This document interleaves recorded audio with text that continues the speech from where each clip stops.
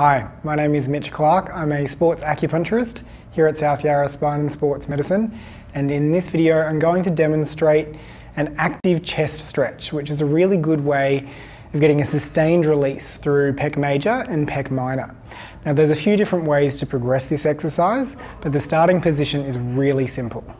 You're going to lie on your back lengthways along the foam roller with your legs out straight and feet together and your arms out by your sides with hands on the ground.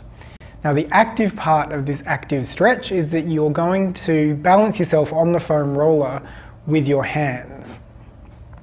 If you're finding it a little bit too easy to balance, then lift one leg or both legs up off the ground.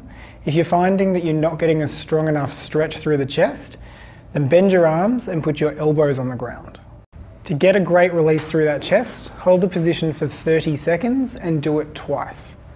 If you've got any questions about any of the videos on my YouTube channel, then you can contact me on my website, which is mitchellclark.com.au, where you can subscribe to my channel, subscribe to my blog, or contact me via email.